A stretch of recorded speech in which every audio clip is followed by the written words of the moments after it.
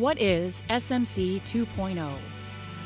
Developing an enterprise mindset, building stronger partnerships with industry, allies, other agencies, and with each other, embracing innovative ideas and technologies within our portfolios and processes, transforming our culture to focus on speed in delivering war-winning capabilities, embracing speed in order to drive acquisition timelines and deliver quality systems.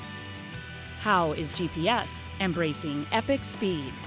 In the context of SMC 2.0 and our commander's vision for epic speed, what I've seen on this team so far is just this incredible partnership that we've built at SMC between the satellite and the launch community to make sure that we get things together quickly and effectively, but also especially with our contractor partners. Lockheed Martin and the government are just in lockstep for all of these satellites in production, through launch processing, operating on orbit. This kind of collaboration that the GPS III team has is really a pace setter for the rest of SMC. We have this example of collaboration and speed and just really tight communication that I'm looking forward to being able to work with on the combined team for the next several years. We have folks in Colorado that are going to be online ready to receive the vehicle and fly it once it's on orbit. And we have an extended team scattered across Cape Canaveral that are working multiple positions to make sure we understand exactly what the status is of the rocket and its health as we move forward to launch. The Delta IV rocket and GPS spacecraft team up for their final voyage into space. The tower rolls back about 100 yards, exposing the rocket here at Launch Complex 37.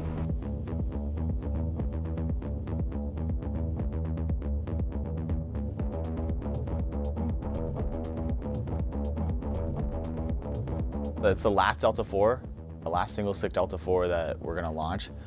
It's very momentous and very excited to kind of send the last one up and be a part of history. I'm a launch integrator, which means I do the contractual and technical piece of integrating a satellite to a launch vehicle. And this time we're launching on ULA. At the end of the day, they give us a safe ride to space. I love it. It's great just to come out and serve your country in a way that is unique and special, and definitely really enjoy it. Status check to proceed with terminal count. Launch vehicle is ready to launch. 5, 4, 3. And history is made. The final Delta IV medium launches from Cape Canaveral Air Force Station, Florida, carrying the next generation GPS satellites into orbit.